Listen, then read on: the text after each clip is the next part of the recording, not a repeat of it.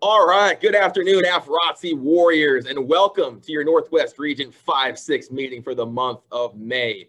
I'm pumped up, guys, for today because I have the honor and privilege to introduce you guys to a mentor of mine, a retired chief that I've known since I was a little A1C back at Kirtland Air Force Base. I knew him when he was Senior Master Sergeant McFarlin. I got to see him pin on chief. He's been a mentor to me for years, and he now works at the Air Force Nuclear Weapons Center as an innovation consultant. And what's awesome about today is he's going to talk to us about how do we define team innovation. So I'm going to turn the floor over to Chief. I know we got a lot of folks that couldn't be here today that are at field training over at Camp Shelby, Mississippi, good old Mississippi. But we will make sure they can watch this video, the recording afterwards. So Chief, the floor is yours. Take it away. Well, and I cannot thank you guys enough for having me come and speak today. I'll tell you from personal experience, I worked for General Brown over in USAFE, the Chief of Staff, when he was a 2-star. He is scary smart, and I respect him. And like you said, Mitch, I've known, you've known me for a decade plus, and me to say the R word, the respect word, that's a big deal, and he's earned it. We have the right person in the seat right now. And the very first document he put out was accelerate, change, or lose, right? He followed that up with, the A, B's, and C's. Why did he do this? Because, I'll give you a real world example. I was in the PJ schoolhouse 20 minutes ago recognizing a PJ with the Kirtland Chiefs group. And the commandant, the Chief Rubio in charge of it, said, hey, the wars that you and I were used to coming up aren't going to be the wars of the future. They're definitely not. But I want to read something, and I'm getting old, so I'm going to have to put on my glasses. And but I'm going to read something real quick. 2 things I want to read to you guys. So in August 2020, the Chief of Staff of the Air Force's Accelerate, Change, or Lose document, he stated, only through collaboration within and throughout will we succeed. Most importantly, we must empower our incredible airmen to solve any problem. We must place value in multiple capable and adaptable team builders and courageous problem solvers that demonstrate value through integrity and initiative. Following that up, the Chief Master Sergeant of the Air Force, Joanne Bass, same career field, known her for a few years, known her when she was an ops group chief out at Ramstein. On 25 March, on her official Instagram and Facebook page, she stated the following: wars of the future will not look like wars of the past. She goes on further to state, we need to accelerate, we need to modernize, and we need to empower our airmen like never before. I said it before we started recording. I'm not your chief, and I'm not trying to be your chief. But even in retirement, I'm a chief, and I'm here to help you. You have an innovation project you need help with? My boss has said, Mac, go out, help anybody who needs help. Which I have to give him a hard time because he was a Marine. And then he went from Marine, he went to the Peace Corps. I know you guys like to say, what? He did. So, but I respect him. He's doing great things. He's allowed me the opportunity to go forth and prosper and kicking butt and taking names. And what I mean by that is, Mac, you're going to create the innovation fusion stuff from scratch. Guess what I got?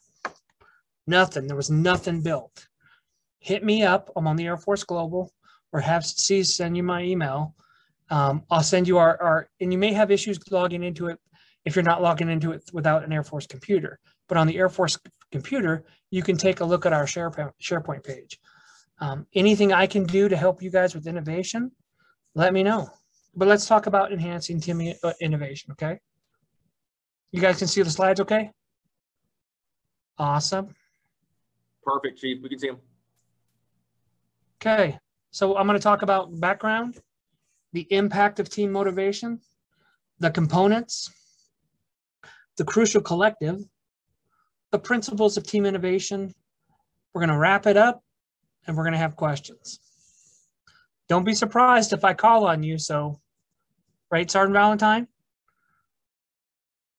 Yes, sir. It happens to me every Zoom. So I'm surprised. Well, and it's funny because I taught this class for my best friend's office. He works in the 99 FSS manpower office, and none of them knew I was going to at least call on them. I call on folks. Why? Because I'll make sure you're paying attention. Also, if you can come up on camera, I would prefer you to come up on camera. If you can. If you can't, that's fine too.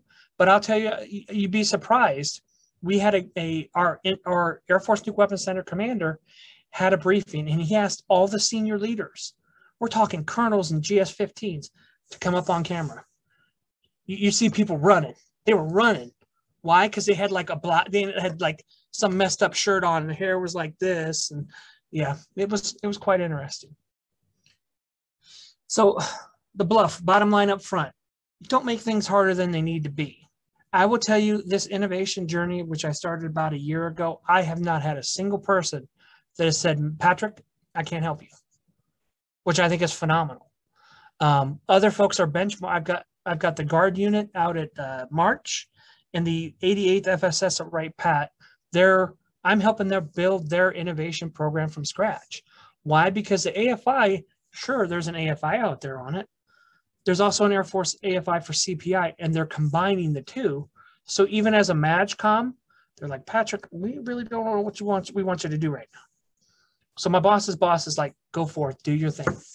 And it's not, I have to say it. I know it's a little inappropriate, but I'm still going to say it. I'm like a fat kid eating cake. I love it, love it, love it. I do. I can't get enough. Because my passion, as he said, is helping others. And I got that years ago from being a first sergeant out at Edwards.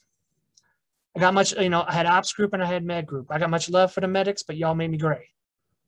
And people go, well, Chief, it's because of the females. And I go, no, the drama. And I said it that way on purpose.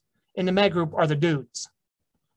That was like Cicerelli when he was A1C. A little cray-cray. Not crazy, but a little cray-cray. I think you guys understand what I'm saying. So next up, background. So innovation is central to the Air Force identity and purpose.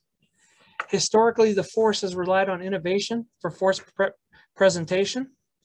I can remember A1C McFarlin walking to the Wing Operations Center on 17 January 1991, watching hundreds of aircraft go north into Iraq when I was at King Fahd International Airport. That's innovation right there. So examples, they include the space elements, safety technology, and fifth generation aircraft, F-35s, F-22s. I can remember when the F-22 and the F-23 were competing out at Edwards, flying against each other. Personally, I like the 23 better, but the Air Force selected the 22. And no, I haven't been around since, because years ago I attended a first sergeant meeting at headquarters USAFE, and they hit me up they said, hey, Chief, you were in Vietnam. I was like, wow, that's messed up. It's not true, but the one constant in the Air Force has been change. Think about it. A year and a half ago, would anybody have known what COVID is? I'm sitting here today in my office in Kirtland Air Force Base, New Mexico, Albuquerque, keep briefing you guys on Teams. But you'd think after all this time, today there was a meeting on CBR teams. Well, some of the Air Force is still scratching their head going, wait, there's a difference between DOD teams and there's another teams? Yes, there is. You'd think at the multi-high levels of the Air Force, people would think that out, but you still got colonels and GS-15s, which are colonel equivalents, going to the wrong teams.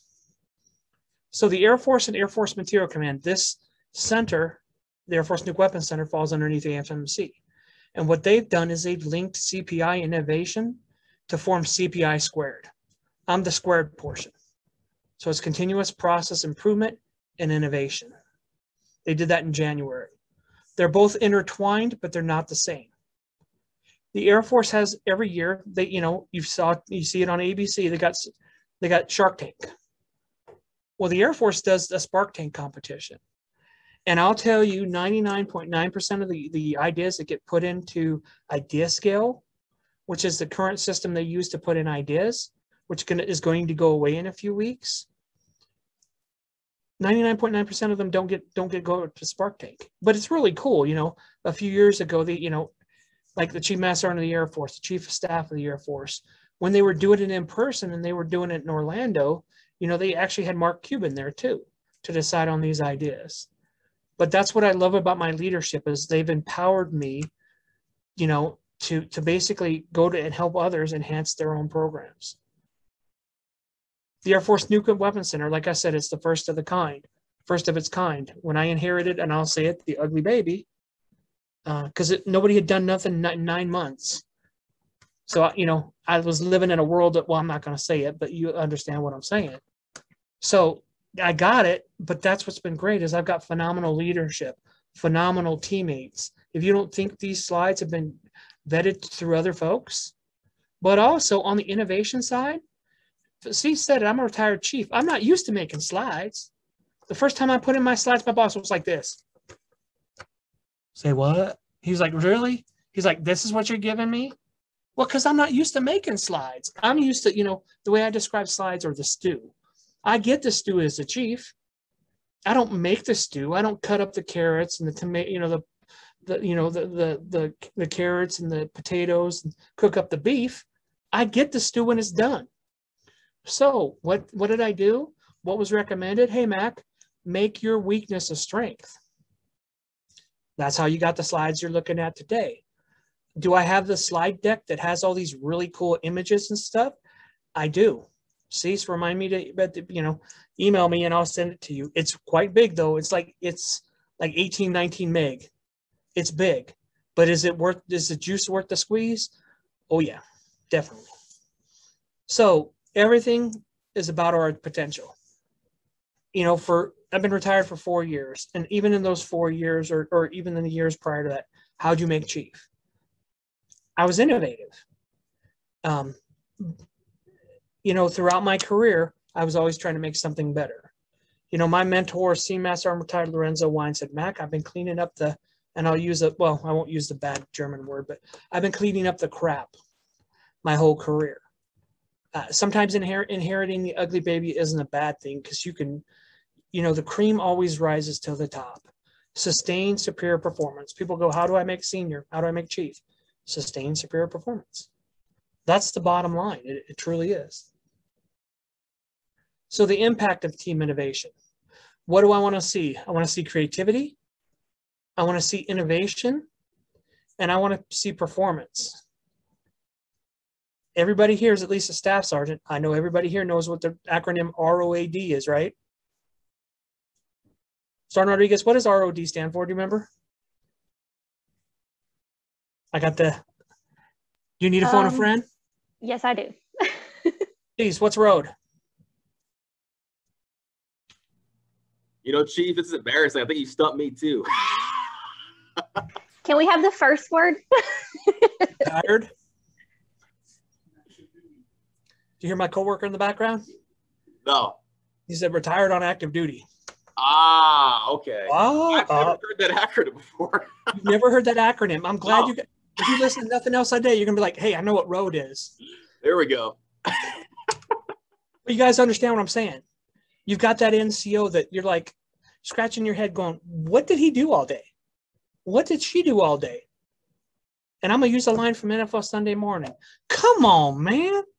Really? The Air Force does not have the time to deal with that. You handle your business. Get stuff done. Take care of your airmen. Take care of your cadets. Because those cadets someday may be the next chief of staff of the Air Force. When I was coming up, it was only pilots that were in leadership positions. My boss at Ellsworth, when I won the Air Force in 2001, Gentry Boswell, is now a one-star and he's a Wizzo. He's a back-ender on a B-1 bomber. But when I was coming up, you only were pilots were in these upper-level positions. So the Air Force is innovating. We're getting the right people in the seats. So innovation and creativity, it's a process. It's not going to happen overnight. But don't get me wrong. You can be sitting in a room and you could be inspired. I could show you my SharePoint page and you'll go in there and click it and go, wait, if you've got an idea, all I have to do is click a button. That happened today. Why? Because I got a guy. I got a SharePoint guy. And when it comes to SharePoint, I'm like Carlos Mencia. I'm Nope, not the guy, but I got a guy. Having that guy is been huge.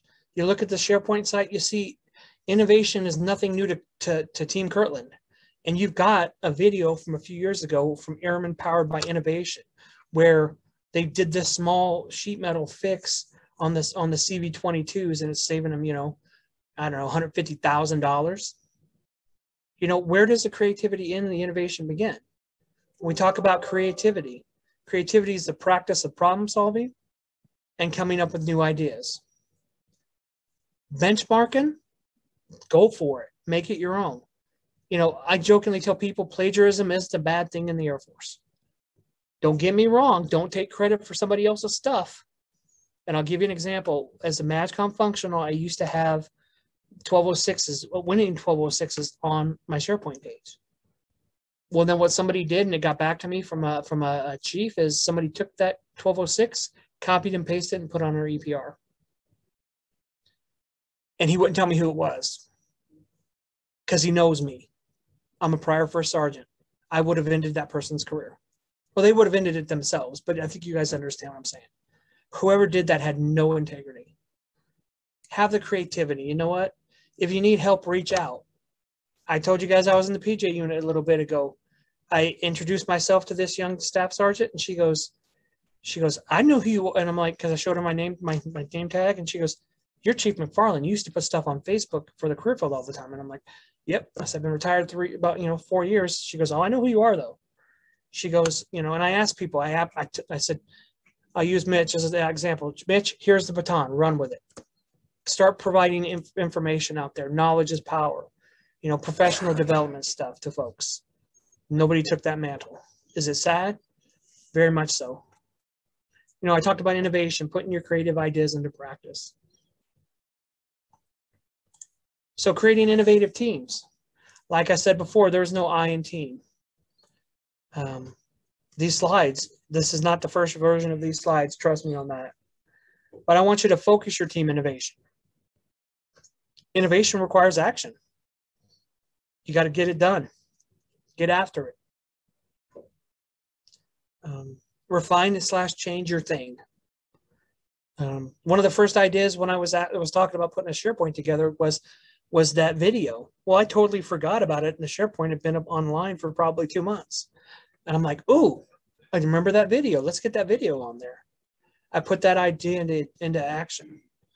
Generating ideas. Like I said, I mentioned I was in an innovation class last week, and this scientist from Arnold, I think it's Air Reserve Base or whatever base it is in Tennessee. She mentioned something. I'm like, I've got to do that.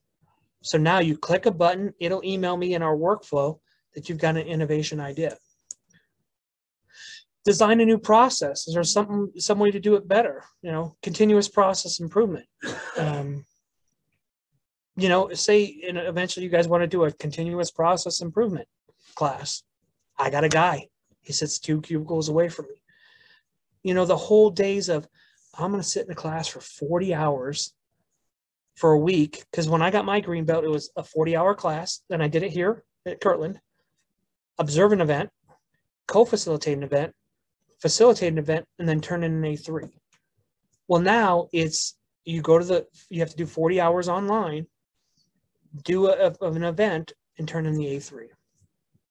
So they innovated it. They continuously process improved it. They're talking about it going back to the unit, but I mentioned this because Brian will basically come in and teach an hour class versus that 40-hour class. Don't get me wrong. He's got the PPSM class that's 8 hours. He breaks it up into 2 4-hours. But that's something he did. And here it says, create a new service, ? He created a new service. Instead of doing it 8 hours one day, he's divided it into 2. Improving your products. Is there something you can do something better? Sergeant Valentine, I think when this first started, you mentioned, and I'm not going to make you speak, but you mentioned about, having some people fly in and out of New Orleans, NOLA. Well, is that an innovative idea? Is it a new service? Is it a new process? And the what if thinkings. Hey, well, what if I do this? What if I do that? I want you to generate ideas. So the team, It's a sum of all parts. You got everybody here, everybody in the room right now has different skills, strengths, and styles that complement innovation process. Develop your individual creativity. The first step is idea generation phase. Some of them ideas, they're going to fail. In the Innovation Improvement Consultant Workshop, the I2CW course, and I was the beta class. I'm bummed out because it's UNC Chapel Hill. So I want to go to UNC to go to this class. COVID. Darn you, COVID. And keeping it real, everybody here has been to ALS. You get more from your classmates and the discussions you guys have around the tables and at the club or the bar or wherever than you do in the class itself. And I think that's one of the things we missed out. Developing team energy and creativity, it breeds team innovation. Also, individual creativity encourages a culture of innovation. So, in the new age of work and team innovation is the lifeblood of many organizations. It truly is. I put earlier this month, my champion signed the call to innovation, which is for the Air Force Nuke Weapons Center. Earlier this week, we finally got that letter out, but in addition to the letter, we put up an email. I drafted up an email for him that went through my boss, the boss's boss, and then upstairs. But it says, remember Blockbuster? They were set in their ways. We're not going to change. What does Netflix do? Oh, they're worth what, $23 billion? And Mitch, gee whiz for you. Oh, by the way, what used to be Albuquerque Studios south of the base here is now Netflix. And they're putting billions and billions of dollars here. I don't know if you guys, not a very good movie, but Netflix just put out the zombie movie. If you watch it, you're going to go, oh, hey, Mitch, you're going to go, I know where that is. I know where that is, because they film it here. You'd be shocked on some of the things that they film out here. I was going to say, which one, sir? There's like 30 zombie movies on Netflix right now. It's the one that just came out. It's brand new. Army, no. And I went and saw it in the theaters because the theaters opened up. Was it Army of the Dead? No. No. Oh, does it have like actually some like well-known actors? Yeah, Dave Bautista. Oh, okay. Yeah, it just came out on Netflix. It's brand new. Army of the Dead? No, not Army. I don't remember. Something like that. It's not a very good movie, but the fact that I could actually go to a movie theater with my son and eat popcorn, what? It was great. Not a good movie, but it was great to get back into the theaters. But people want to work. I lost my pen, but it's all good.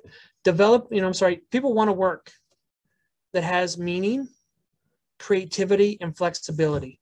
Do any of you want to, be in a job where you're like, I don't want to do this anymore?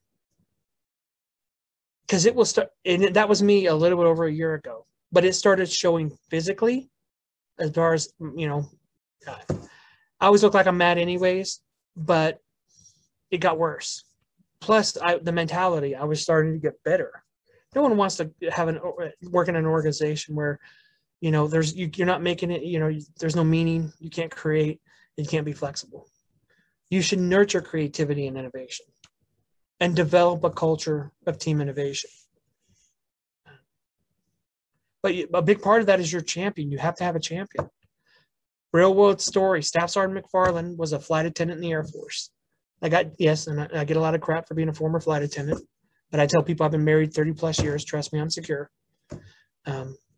But when I got done being a flight attendant, I put in a suggestion, and the suggestion got approved. Well, about 6 months ago, I had somebody pull the database. Guess what hasn't changed in 20 years? The suggestion that Staff Sergeant McFarlin put in 2001. The Aviation Resource Management System, the ARMS database, looks exactly the way it does 20 years ago on the passport screen. Why? Because I didn't have the right champion push it. It was approved by the Air Force, but I didn't have the right champion pushing it, and I didn't have the right money, or somebody with money, or somebody who can make a difference. So You know, in the new age and of work and team and innovation, take time to think about creative abilities. How creative do you think you are? Do you feel that you're creative? And is this a skill you could work on? You know, focus your creativity. Generate your ideas. Connect concept. Phone a friend. You know, I had somebody hit me up 2 days ago. Hey, I've got a question on AFWorks. I know the guy. Or gal. It could be guy or gal. In this case, it was guy. You know, enhance creativity. Individual creativity. Challenge the status quo. Well, we've always done it that way here at the University of Kansas. Does it make it right? Maybe, maybe not. Generate outputs. Get some stuff done. Because collaboration leads to action. So when we talk about the psychology of innovation, you have to be open to change. You know, psychological flexibility. Son Rodriguez, what does psychological flexibility mean to you? I guess just in general being flexible, but I guess psychologically, like mentally being able to, I guess, understand other people's perspectives and, you know, just being open to the change of different ideas and different opinions. Oh, yeah. Well, and sometimes people will shock you. Cease, you've known me for 10 years, right? So that, and I'm going to give you guys a real world story, okay?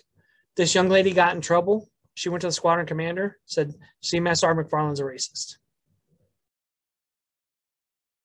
The irony is my commander, you know, I'd written well, there could be nothing farther from the truth. I felt bad for the captain because the investigation was done. She spent a week of her time. I'm not going to say wasting her time, but there were no findings because it wasn't true. She was just mad, in trouble, and she made this. She was not psychological. There was no flexibility there. It was just, he's this. No, it wasn't the case. But here's the irony. I come back, you know, I make chief, pin on, you know, was here for 6 months, left for 3 years, came back. And that same airman was a senior airman when I came back. Well, she was a senior airman when I was here. And I'm like, I don't have to wonder why. Karma. But she's been doing the same thing she did with me, but in other organizations. And if you haven't figured it out, like I said, I teach with stories. I teach with comedies most time, but sometimes there's not good stories out there. You know, I can tell you as a first sergeant, I've seen some stuff. I've seen the 5'2" A1C beat up her 6'3" husband, who's a senior airman, because he was spending too much time at ALS. And oh, by the way, the guy who got beat up was my dude. And the popo took him away, the guy who got beat up. So I want you to, you know, generate many ideas. Some are going to be good, some are going to be bad. You know, switch between perspectives. Sometimes you got to be devil's advocate and ask why. Problem solvers. Be that person. You know, I've said it before, I'll say it again. What's the one constant in the Air Force is change. I saw an email yesterday or the day before. Now they're breaking out. They're changing how they're doing, drastically how they're doing the Air Force PT test. The thing that used to get me is, Cease knows this, I'm 5'8". I got these little T-Rex arms. And yeah, I said T-Rex arms. But I was done at 30 seconds doing push-ups during the PT test. Well, Chief, you can do more. Why? Are you going to give me any more points? That used to kill me. And I had to do the walk test for 8 years because I got these bad, nasty old knees. But if I got a 90, I still had to do it every 6 months. Is that solving a problem? No. But do I think the Air Force is getting smarter and changing it up? Yes. Playful and disciplined. I mentioned that. Nobody wants to not come to work every day and just not be happy. And if you are, make a change. I did it, folks. I had a job, you know, making 77 grand a year, and I resigned. Why? Because I wasn't happy. I'm literally making $240 more a year as a GS. But my happiness is priceless. Use the what if statements. Also, folks, you know, the people possess introvert and extrovert traits. Just because somebody's an introvert doesn't mean their ideas and their, you know, should not be heard. They definitely should be. So we got challengers, executors, and enablers. These are key behavioral types. We got challengers, think of new ideas, push the boundaries. Mitch, as long as I've known you, you've pushed the boundaries. Just saying. Not a bad thing, but you pushed the boundaries. But there's a reason when I knew you was an A1C and now you got a line number for master. You got executors. They put ideas into action. They create innovative strategies and plans. And the enablers, they use influence to get things done and they build relationships. You need to involve these different types of people on your team. Sergeant Ford, what are you? Are you a challenger, executor, or an enabler? Probably more of an enabler, just because I'm all about building relationships, and I just enjoy like being with people and being able to build upon each other ideas. Oh yeah, and I'm right there with you. I'm an enabler. The LRS commander here assigned to the Air Base Wing, we were at this class and he's like, Mac, he goes, or he calls me Chief, different time in my career, but he goes, Chief, you're a master enabler. You help get stuff done. The scenario was 377th was in the middle of a UEI, 58 Special Operations Wing, where C's used to be assigned, I used to be assigned, is going to have their UEI next week. But last week, you know, when folks are in the UEI or prepping for the UEI, because of connections to the Chiefs group, to the First Sergeant Council, and to people I know, I was able to get 20 people with the help of others to attend this innovation class, which is a beta test that SpaceWorks is working on and putting together. You know, you got to have those different types. You got to have those challengers that are thinking of new ideas. I had a guest speaker because we have a thing here at Kirtland called the Team Kirtland Innovators, where we get folks from all over. We get a guest speaker. One of my first guest speakers, and I heard about him in a conference I was attending. This dude had 22 patents in a year here at Kirtland, all concerning space. You know, I'm decently smart, but this guy is scary. He's like scarier than General Brown smart. 22 patents in 1 year, all concerning space. Wow, that dude was phenomenal.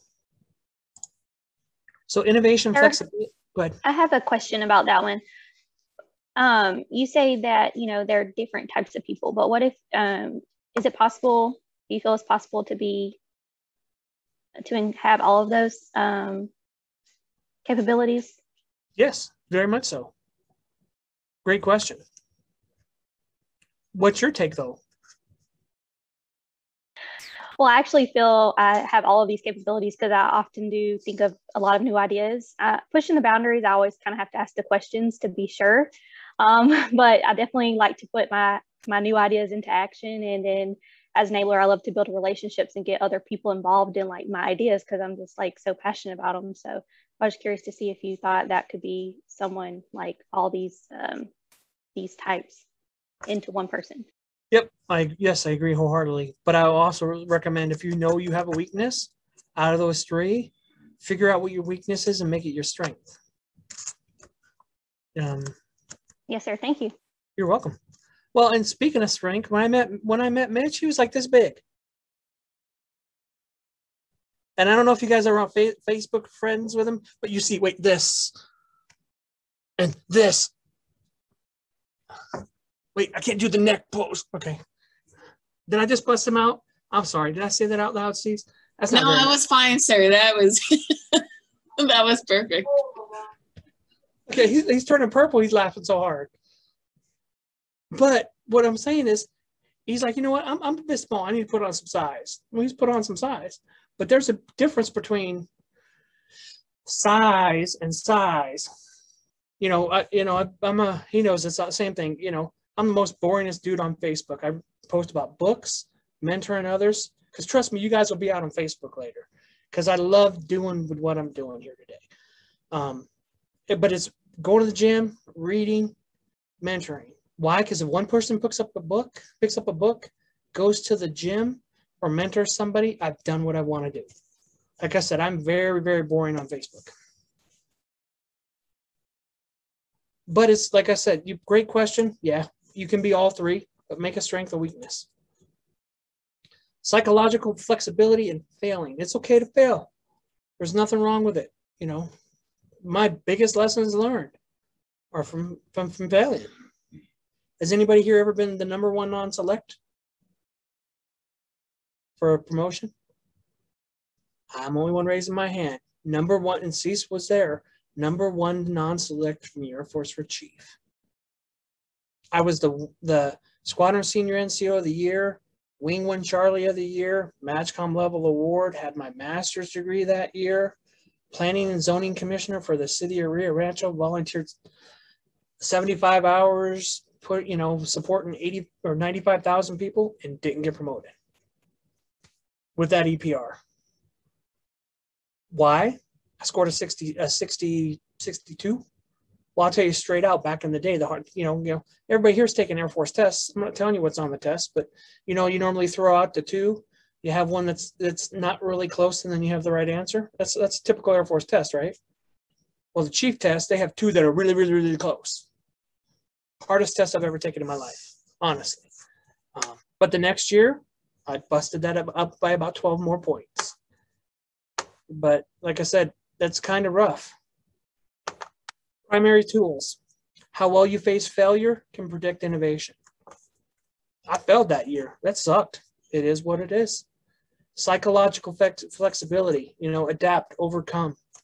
You're going to sometimes get told no. A lot of times you'll get told no. Success is built on the experience of many failures. I need you to have psychological resilience and building resilience. Psychological resilience. My coworkers know it. A lot of people know it. I talk about it. At Sergeant Valentine's rank, I was at Kobar Towers in 1996. Does anybody know what happened at Kobar Towers in 1996? Is it on the PDG, sir? It is. Should be. Kobar Towers. It was bombed by terrorists. They took a truck about 110 feet away from a dormitory. 19 Air Force members were killed. 400 were injured. I talk about it because I got help as a senior and made chief. I even got help in retirement. Why? Because not all scars are visible. But I will tell you, as a staff sergeant, I put in a suggestion and it went nowhere. A few years later, I put in the suggestion again, but first sergeant, been around a while, put it together in ESS. This is before the days of electronic ESSs, but worked with now my best friend, and we put in a suggestion to change our career fields team or our career fields annual award. Like they have the Red Irwin Award, or they have there's so many different awards out there. The Pitzenberger Award for like Emmer Leadership School, the John Lovett. There's a lot of awards. Well, that year they created a team award. So the team award at the MAGCOM and Air Force level is named after Sergeant Millard D. Goes by D. Campbell. Taking a negative into a positive. Psychological resilience. So innovation strengths. You got to promote that team strength. There is no I in team. And how well do you know your unique strengths? Do you know your weaknesses? And if so, what are you doing to improve your weaknesses? Diversity can increase team performance and innovation. Looking at the group here, it's a diverse group. But when I tell you diversity, I'm not just talking, I'm talking experience, background, education. I've heard the term thrown around before, education snob. I worked with somebody that when I got the customer service manager job for the base maintenance contract here, she was salty and mad at the world. Why? Well, because I got the job. Well, I have a master's degree. She doesn't even have an associate's degree. So, you got to have some diversity. Can you guys hold on one sec? Hold on. No problem, Chief.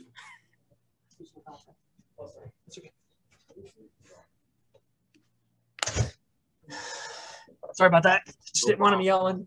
And I got my pen. So diverse teams are innovative teams. Diversity is the key to innovative teams. Mentioned that already. Diverse teams, they challenge and push and support to develop good ideas. You need to create that diverse team. You need to have different thinking styles, experience, abilities, perspectives, and networks. One of the cool things that I talked about that innovation class that we all attended last week is me as a retired chief contractor, now GS, it was a lot different than the staff sergeants and the A1Cs in the room. We all had very, very different perspectives. You know, like in my office, I'm not allowed to have phones because of where I work. I work in plans and programs, but back in the day, I'll use this. This is my iPod. Don't really have an iPod, it's sticky, but you guys understand, you know, this was my iPod back in the day. It was a sticky. And now people got all kinds of crazy stuff. You know, my dad lives in Nebraska and I'm talking to him on the iPad, actually physically getting to see him. You know, technology is phenomenal. Use it to your advantage. Okay. What I want you to do is accept the bias. There's bias out there. You know, you gotta seek its feedback. Sometimes you gotta challenge aggressively. You gotta challenge its assumptions. Certain ideas you're gonna dismiss. And sometimes you're only gonna listen to specific people. You know, I know the saying great minds think alike, but if you only get the facts that support your idea or your thesis, you know, crap in, crap out. And you're like, hey, why is this messed up? Well, did you get others' opinion? See, as long as you've known me, have I always called the baby ugly if it's ugly? Pretty much all the time, Chief. I do, but do I also say, hey, but here's how we fix the ugly baby, and here's how we go there? All the time, and that's the thing. You know, you're not just you'll give that honest truth, but you'll also give that feedback that you know. It's up to the individual to take that feedback always, but you always give it. You always give that helping hand.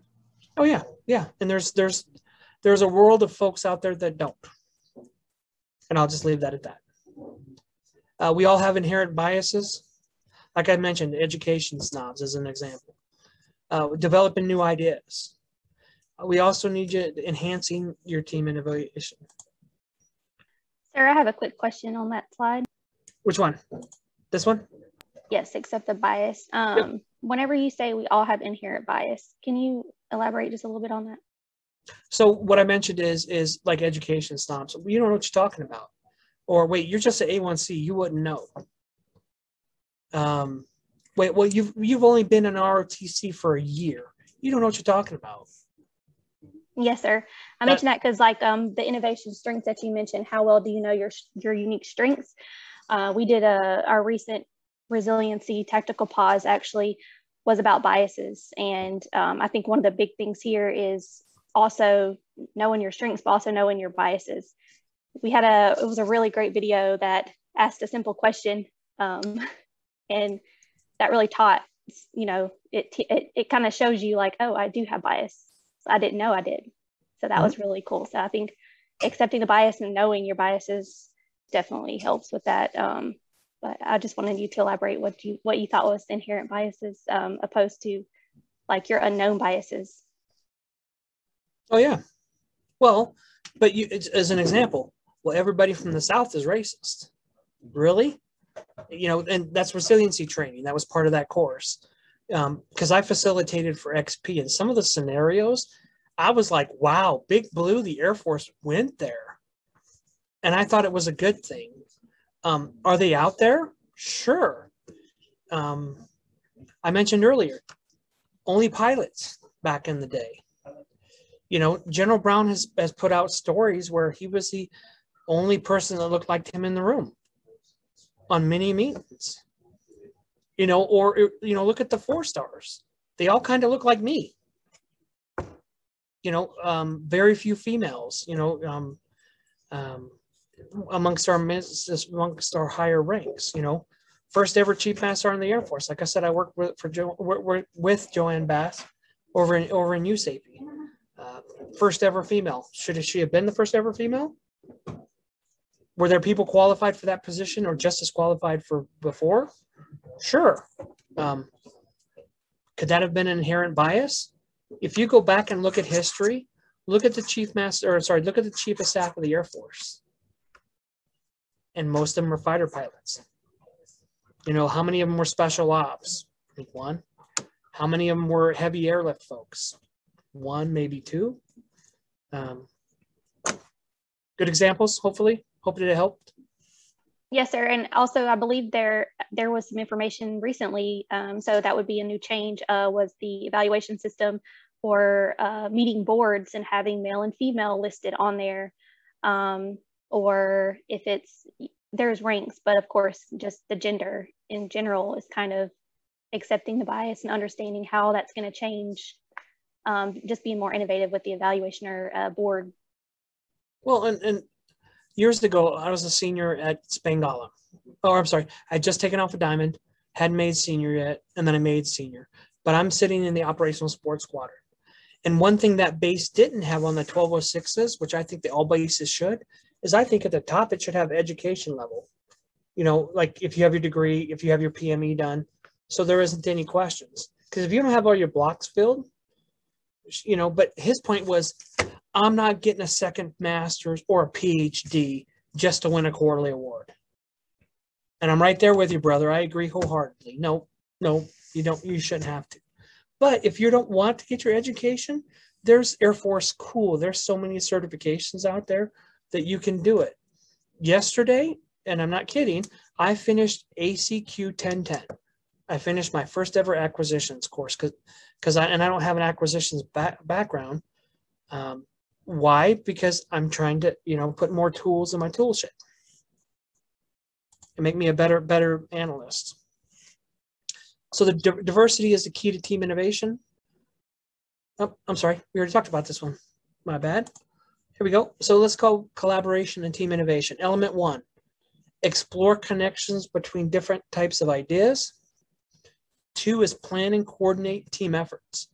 Like I said, there's no I in team, and you guys need to work together on it. If University of Kansas is doing one thing, you know, something they taught us at the Innovation Consultant Workshop is do tests. Test it at your campus. Then test it at another campus. And then if it's working on 2 campuses, try 3 or 4 more campuses. And then try to implement it Air Force-wide. That's, you know, plan and coordinating team efforts. Provide constructive, honest, and open feedback. If you ask me, I will tell you. The blue pen will tell you. And element 4, which is utilize collective energy to drive ideas and implementation.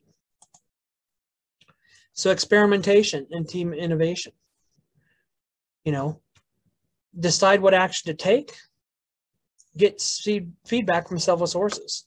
These slides, I had 2 or 3 people take a look at them before I sent them to the boss. And continuous development is critical to achieve results and thrive. Sergeant Dixon, out of those 3, which one do you think is most important? I'm sorry, sir. Experimentation and team innovation. I got 3 bullet holes that have ideas next to them. Deciding where to take action, get feedback from several sources, or continuous development is critical to achieve results and thrive. Which one of the 3 do you think is most important? Getting feedback, because without feedback, you don't know if what you're doing is on the right track, if it's going to work.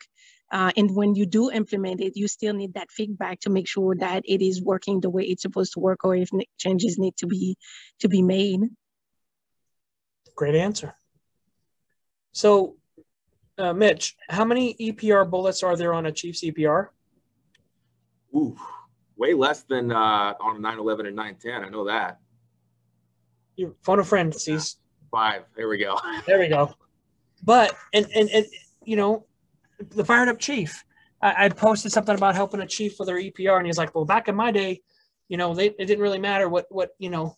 And I'm like, "Well, EPRs for chiefs are being used to you know, if they want to go command chief, if they want to go group chief, stuff like that.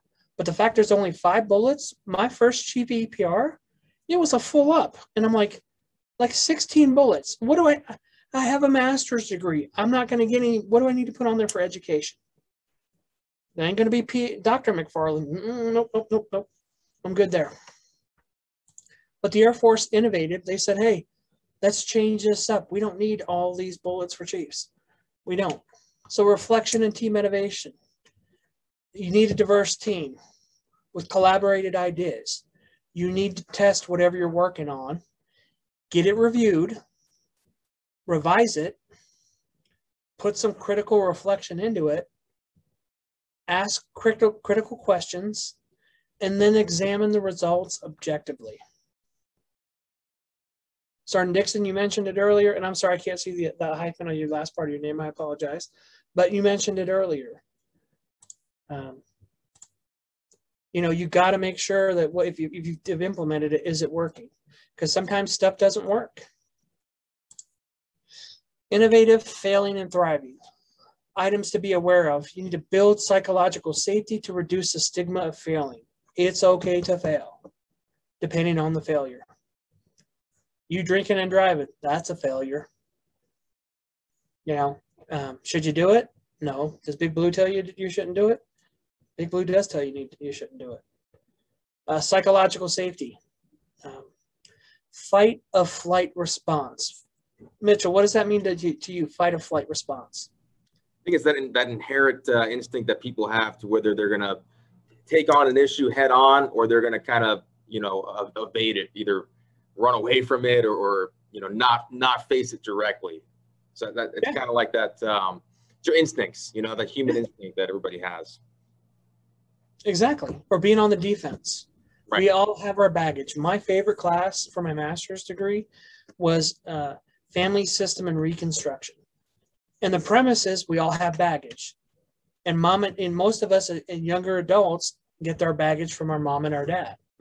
Well, in my case, you don't see Danford and Gene as Danford and Gene. You see them as mom and dad. And mom and dad don't make mistakes. Well, yeah, they're human. Everybody makes mistakes. But sometimes people have that baggage where they're always on the defense. And they don't need to be. Focus on the process of trying. You know, hey, you tried this. It worked out. It failed, but you tried. You know, I've heard of lots of leaders that they love coining people for folks that have tried something and it failed because they gave it the effort. They thought outside the box. And enhancing psychological safety. Creating a white space to thrive. I mentioned earlier this week, I taught this class to the manpower folks at Nellis. And they actually were going to have this class on a whiteboard. And what's the irony? Is it wouldn't work. So everybody was running back to their office to get on their computer because they couldn't do it on the whiteboard. So I want you to create a place where people want to work. You know, create a safe space.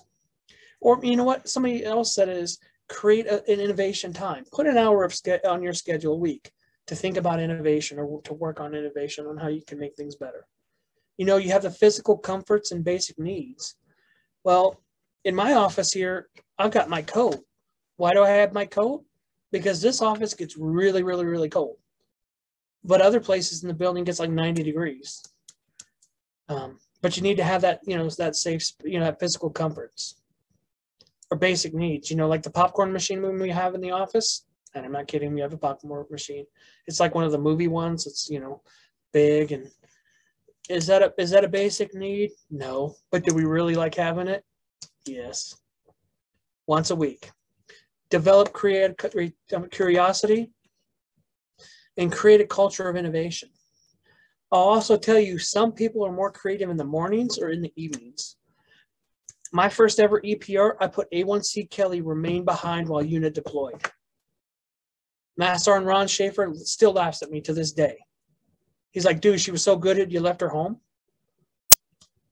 But the thing that I praise Sergeant Schaefer to this day, and he was one of my bosses, one of my mentors, is if I wanted him to do an EPR or 1206, I let him sit in his office with the door shut early in the morning, because that's when he got his best work out there. And then all this should lead you to success. So creating your innovation charter. You know, we benchmarked somebody else's charter for here. And after the 5th attempt getting it through the boss's boss, we're like, we're done. We're not gonna try to do a charter here. We failed. And it's okay to fail. But these are guiding principles that details teammates working together. Create a new strategy, which is problem to solve, and the guiding principles. Define the problem to solve. Agree on the guiding principles. Craft a statement of consideration and state specific roles and responsibilities. There's actions: ideate, act, influence, feedback, test, measure, launch, and iterate. I can't even say that word. Help me out. Somebody help me out. What's that last word? Iterate. Say again. Iterate. Thank you. Boom. There you go. Need more caffeine. You and me. I know it's the middle of the day. Low. I sent an email. I sent a meme to my coworkers last night, and it's like, breakfast is not your bang drink. That's a lie. That's my breakfast every morning. And if you all know Mitchell, does he need it? Oh. So I want you to have creative building blocks, team innovation, encourage novel ideas, except there's going to be obstacles. Trust me, there will be obstacles along the way. Focus on challenging ideas and find a team flow. You got to find your flow. Seek others' perspectives. You know, seek diverse perspectives. You're a 1 Charlie Oscar. You're a 3 Alpha. You're a 3 Delta. Never hurts to have somebody else take a look at your EPR, your SERV, your 1206, your idea. Develop collective market knowledge. Sorry, Valentine, what's that mean? Develop collective market knowledge. It sounds like, making sure that, you're not only hitting those in front of you, like that knowledge in front of you, but a collective of other perspectives, other people that you might not interact with daily all the time, but are kind of within your vicinity, if that makes sense. Mm-hmm. And they don't have to be in your vicinity. They could be, another base, another command. Here recently, PACAF had me take a look at their itinerary for an upcoming innovation summit they have. And the boss's boss won't let me go. I said, Miss Santos is her name. I said, Miss Santos, can I go to Hickam? No. She didn't even think about it. Just no. She goes, and if you can go, I'm going with you. So, yeah, but they're developing the collective market knowledge. They're hitting me up going, hey, what do you think about this? One of the classes that they have, trust me, I'm going to benchmark that and then give them credit that I'm benchmarking. Enhance lifelong learning. I mentioned it a few minutes ago, me finishing my first Defense Acquisitions University or DAU course on Acquisitions 1010. I learned from my coworker that class is about half the size it used to be. Right, Bruce? Yes, sir. You hear Bruce in the background go, yes, sir. It was twice as long. And be curious. There's, why are we doing it this way? What can we do to make it better? What can we do to innovate it? Sir, I ask that all the time in AFROTC. Understand? Well, in 2007, years ago, I had the opportunity to be a first sergeant at Fort Riley, Kansas. And I get, that ain't a deployment. And I'm like, shut your mouth. I had 335 people. 335 people to a bunch of crazy A1Cs that know they're going to Afghanistan or Iraq for a year. So, they're a little cray-cray. And they're allowed to go off base. So, yeah, they did what young airmen do to a bunch of colonels, to include my med group commander who just finished writing my EPR, who I like. I'll just say a name. I'll just say Ken. I like Ken, and Ken's a nice guy. But Ken can't handle my game. He got no game. I'm not trying to be mean, but squadron superintendent versus group shirt. Who's making more impact at the group and the wing? But am I a medic? I'm not. And how do you stratify a first sergeant? So I bring this up, why? Because like I said, I teach with stories, but me and that colonel had a lengthy discussion about that EPR. But Lou, my command chief's like, don't sweat it. I got you. So even without a wing strat that year, I made senior by 22. Why? Because that EPR bullet on the bottom, Colonel Gallagher, who passed away, which is shortly after I left Edwards, sad to hear about it, awesome individual, great leader. He put as much senior NCO impact in my wing as the command chief. That's a slam dunk, home run, goal, whatever. It helped me make senior by 22 points when the wing commander hits it like that. So I'm learning on the move. I want you to accept challenge, adapt, and be resilient. Gather feedback from multiple sources. Sergeant Valentine, you nailed it. You put the nail on the head earlier when you said, if you're only going to get people with your perspectives, you're only going to get what you want. Deflect. Sometimes you got to go, no disrespect, Chief, but I think you're wrong. And here's why. Coming to me with a well thought out idea saying, hey, here's the reason I say this and here's why. Boom, boom, boom. Something I tried to do as a MAGCOM chief as somebody in the room likes to say, boom, as AFI comes down. Well, that's Air Force level impact. If you don't think I picked a different wing functional that time to go look at this different AFI, you don't think that looked good on their EPR where Air Force level impact handpicked by MAGCOM functional to scrub AFI 11401, identified 17 errors,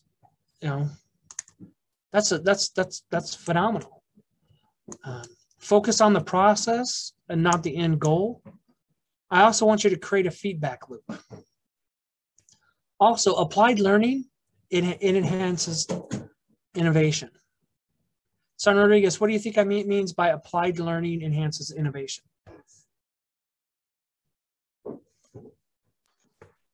Applied learning enhances innovation. I guess whatever as far as what you've learned and maybe just applying it in general, I don't know, it's a very kind of common question. Apply the learning that you have or the knowledge that you have, and overall, I feel like that will enhance. I don't know. That's okay. I need to phone a friend. That's okay, Mitchell. Help her out. What's your thoughts? Yeah, I think she's pretty close to it. I would say applied learning enhances innovation, meaning that the more knowledge you obtain, like you said earlier, Chief, knowledge is power. The more you're able to add tools into your toolbox, like what you're doing with us right now here today. You're giving us a lot of tools into our leadership toolbox that we can then apply to build those innovative teams and to enhance our innovation. So when we talk about applied learning enhances innovation, that's what I take from that. Am I close or? Yeah, you're both spot on. Boom. She was almost hit the nail on the head, and then you just finished it. There we go. Teamwork makes the dream work. Appreciate that, sir. That's almost like a dad joke, isn't it? I ain't got no kids though, so I can't tell dad jokes. Wow. No kids that you know about. Wow, I just went there. That's not very nice, is it? Don't do me like that, Chief. Don't do me like that. Okay. Got it. So, hey, this is wrapping up the team innovation. Team innovation in practice. You gotta get after it. Building a community of innovation. We've done it here at Kirtland. The Team Kirtland Innovators. We're going to meet on the 2nd. Major Bleha, who's the LRS commander for the 377th Air Base, or LRS here on base, is going to be our guest speaker. But I'll tell you this.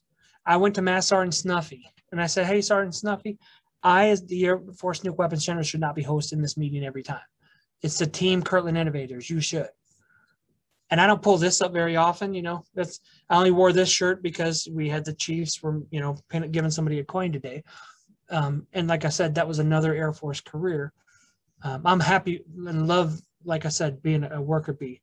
But how many times should I have to email this Master Sergeant Snuffy? once, maybe twice. Well, so when I got to the third time, me and Major Bleha had a conversation. And he's like, Chief, we need to have a talk. Because Snuffy ain't bringing it. He's too immersed in getting EPR bullets than he is for making a difference to his airmen. Well, as the commander said to me, you know, he just kind of dropped the mic, he boomed, whatever. He went there, and I'm like, wow, which is too bad because I like this guy, but I shouldn't have to go back 3 times. So who's hosting the Team Kirtland Innovators here on the 2nd? I am. Are me and that master sergeant going to have a talk? Is it going to be kind of one-sided? Yeah. And I'll give you a real-world example here. There was a young lady, a tech sergeant. She was fired from her squadron here on base, the 512th Rescue Squadron. Moved over to the Operational Support Squadron. 6 months later, the squadron commander looked me dead in the face and he goes, Chief, what the did you do? What? He goes, she went from being fired and 6 months later, she's our squadron NCO of the quarter. What did you do? What do you mean, what did I do? He goes, I know you were involved. And I said, it wasn't me, sir. I go, myself and Torrance Johnson, TJ, and TJ's still here. He's a GTIMS guy, been the GTIMS guy, you know, since I was here as a senior. He was the last senior master sergeant MAGCOM functional for AETC for my career. And awesome individual. But both of us sat down and had very real conversations. My conversation with her was, I was still active duty on terminal leave, teaching a bullet riding class for the career field that I just was retiring from. And her and another NCOIC decided to go to B-Dub instead of coming to this bullet riding class. And Sergeant Valentine, I saw your eyes get this big. And I'm like, really? And I was still active duty. And I'm like, you know, I'm not saying I'm a big deal, but I'm 1 of 13 MAGCOM chiefs. Really? This is how you're going to be? We had a very one-sided conversation. And I'm like, you know, you've been fired. You were fired. And, you know, here's what I'm hearing from other folks, not from me because I haven't been here. But like I said, 6 months later, NCO of the quarter for the squadron. And she pinned on master recently. So take time to build your innovation team strategy. This next slide I refer to as the happy slide. You know why I refer to it as the happy slide? The happy slide. I love it. Because it's the last slide. I figured you were going with that, Chief. Exactly. Any questions? I'll kick things off real quick. First of all, that was awesome. I think I can speak for everybody here. You know, you mentioned earlier we've had some great speakers in the past, but I'll tell you, Chief, I think you've given us the most tools that we can equip right away. You know, that we can really start implementing to our not only just our fellow cadre here at the DETS, but the cadets. And like you mentioned, those cadets could go on to become, you know, the next chief of staff of the Air Force one day. So it's pretty cool. But yeah. My question though, so you talked about every member of a team has a strength. And my commander likes to say, you know, everybody has a superpower. Everybody brings something different to the fight. But you also mentioned weaknesses as well. And I wanted to get your opinion on this. You know, try to find that balance between playing to the strengths, you know, accentuating those positives while also building up the weaknesses, turning the weaknesses into strengths. And the reason I asked the question is I've seen often a lot of frontline supervisors, a lot of, you know, NCOs I've seen, a lot of my peers, when they're mentoring their airmen, I've noticed that sometimes they focus too much on trying to, you know, make those weaknesses strengths, that they're missing some of those superpowers, right? So how do you balance that? You know, because you don't want to just, you know, play up to somebody's strengths all the time without, you know, making them a whole person, whole airman, well-rounded. How do you find that balance? So let's go real world example. I have a coworker here. I'm just going to call him B Money. That's his nickname in the office, is B Money. I like it. So B Money he's an engine troop, and he had the opportunity to go back and be an engine troop as like a WG, I don't know, 10, 12, whatever it is. He's currently a GS-13. Do the math. That's a $40,000 hit. And his point was, man, hey, I'm struggling. I'm not doing this. I'm not doing that. So as a teammate, you know, it was in my job and the boss's job to build him back up and go, hey, man, you know, no, you're bringing it. You got, you know, this strength. Don't get me wrong. We all have our weaknesses. One of the weaknesses of his, and he's put it out there, and we've helped him on it, is like, you know, COVID. Part of our job as plans and programs for the Air Force Nuke Weapons Center is reporting up the COVID numbers, right? Nothing like being the new guy and having to report on myself and my family because the wife got it at work here on base. And we do the report, so I literally had to report myself, which I thought was kind of funny. But what I'm talking about is there's this document. If you were traveling during COVID when it was bad, you had to have at least the SES or, you know, civilian one-star equivalent sign this letter. Well, this letter's on a PDF document. Well, B-Money took like 3 days to get that product. And my boss is like, hey, dude, get me the 80%. Long story short is you get me the 80%, I'll take it over the finish line. What B-Money has been able to do here recently in the last several months is instead of getting it that 100% taken 8 hours or 9 hours to do that, is he's now got it in his head, get the 80%, get it out in a more timely fashion. But I mentioned it before, making that weakness into a strength. But he also had to do some self-reflection and get some coaching and get some, you know, because the art of thank you, I hate to say it, is dead. You know, writing somebody a letter of appreciation. What? The PJ that we met who was 10 years in operations, that was the first coin he ever received today. He's a PJ saving lives. Is that kind of crazy? Yeah. Are all of us saving lives? No. But I'll tell you, going across the street, teaching, you know, to the wing staff here recently, their additional duty first sergeant saved a life. And that was one of the bullets they had on that 1206. And she had it written, okay, now it's written really, really good because it was okay, but we made it a lot better. Weakness into a strength. I hope I answered your question there. Spot on, Chief. I appreciate it. And I'll open the floor up to anybody else that has questions. I was fully ready for you to press that button, Son Rodriguez. Actually, do have a question. question. With all your questions, ma'am? You're like, I got my 2 or 3, I'm good. But I'm also not one of those folks that say, I'm not leaving until I get 3 questions. I don't roll like that. I just wanted to see if you had heard of the Phoenix Spark. Is that work with the Spark tank? It does, but they've also that was at Travis Air Force Base, and I was able to assist them. I was a wing staff, and we pretty much found the room. I got all the items purchased, and it was really cool to see them making 3D items and getting some of the fuel items that they needed, and you know, making those type of things. That was really cool. I just wanted to see if that was part of the Spark. And being benchmarked. I mentioned Major Bleha here. He went TDY during COVID to Travis to see what they were doing there, to benchmark what they're doing there. Mitchell, you were honor guard. I know you were honor guard here. In building 1010 here, they've got and I didn't know this until recently, they have the logistics readiness squadron.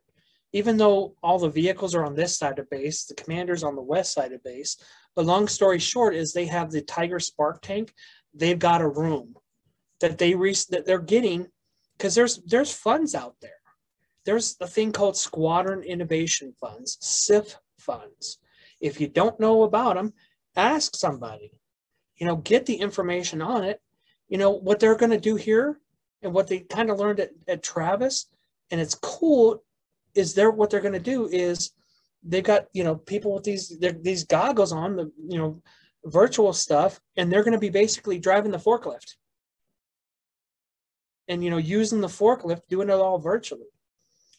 Mitchell being here with the 58th with me, if you look at all the different AETC wings and you look at the amount of money that all the wings in AETC saved, You know, it's all right about here. And then you got to the 58 South. Why? Because they were constantly innovating, constantly improving to make it better. The most expensive training in the Air Force a few years ago was here at Kirtland. It wasn't the F-35, the F-22. It wasn't even the CV-22. It was a one version of the C-130 that only one Garner unit does. Well, why are we doing it here? Why don't we move that to the unit and have them train there? Because with the 58 SAL, and yes, it's Special Operations Wing, they're part of AETC. So Sergeant Rodriguez, you're now a load master, and you went to school at Little Rock, and you're a qualified load master. Well, if you want to be a Special Ops load master, go fly in the MC-135J or the HC-135J. You got to come through here at Kirtland. But they're constantly innovating here. The 58th, the 377th, you know, AFRL. Mitchell, if you came here, you wouldn't even recognize the base on how many changes the Air Force Research Lab has done on the west side of base. It's huge, monstrous on some of the stuff that they've done. But people are constantly innovating. How can we do this better? You know, the biggest pot of money we use is flying those airplanes. Well, if I can put you in a simulator or, you know, a virtual and get the same thing, because they're doing that at Travis. We got a briefing on it I think it was either this week or last week. But with that also, Mitch, you brought it up. If you guys are interested, give me a time and location. I gladly teach military writing. I'm going to go there with you guys. I'm like DJ Khaled. All I do is win, win, win. And I know you're going, he's a little cray-cray. No, I back it up with numbers. Last 3 years I've been retired, I've helped 14 people make chief. It's you doing what you need to do, but the most important thing is putting the bullets where they need to be, documenting it, percentages. You know, 100% doesn't tell me nothing. 100% says, ooh, did your job. Where's the wow factor? You know, increase by 50%. You know, you led an event. Well, how many people did you lead? Well, I led 25 people. Well, how long, you know, say 100. Just do it easier math. 100 people. Well, how many hours were they out there for? 3. Well, that's 300 volunteer hours. And that's not including the 15 hours you did, you know, putting it together. You know, I see it all the time. Ran the annual awards banquet for, you know, ROTC detachment. Well, how many committees were there? Right. And how many folks were on each committee? You know, how many hours did everybody combined? I see it all the time. Base-wide events, huge stuff. You know, I had 2 master sergeants look at me and go, Chief, why am I not getting promoted? I'm like, dude, you're a defender, and that's awesome that you're a cop, but in the middle of the front of your EPR, I have billion. I didn't say million. I said $1 billion products or projects hidden in the front of your EPR. But like I said, if you guys are interested, give me a time, location. I'll teach the second innovation class, or I'll also teach a bullet writing class. I'm here for you. You can also hit me up directly. Like I said, EPRs and SURFs, I'm about you. And that's the one thing that hasn't changed in 10 years, and I think you'll agree with me, Mitchell. 100%, Chief, and we appreciate you. I'm going to give everybody your contact info, too, and you mind if I give them your Facebook? Or? That's fine.